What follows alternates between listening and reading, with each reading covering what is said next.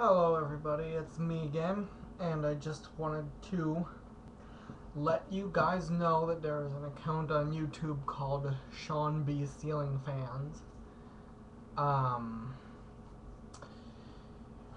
And it's someone, I think we all know who, so I'm not even going to say who it is, posing as Sean Brown, fellow administrator of DT Vintage Fans. Let me tell you that it's not Sean Brown. Sean Brown has his own account. It's called Dangerous Tacos. And,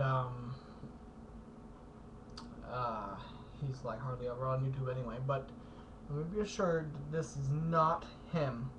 So don't believe that it is, because it's not. Just block it right away.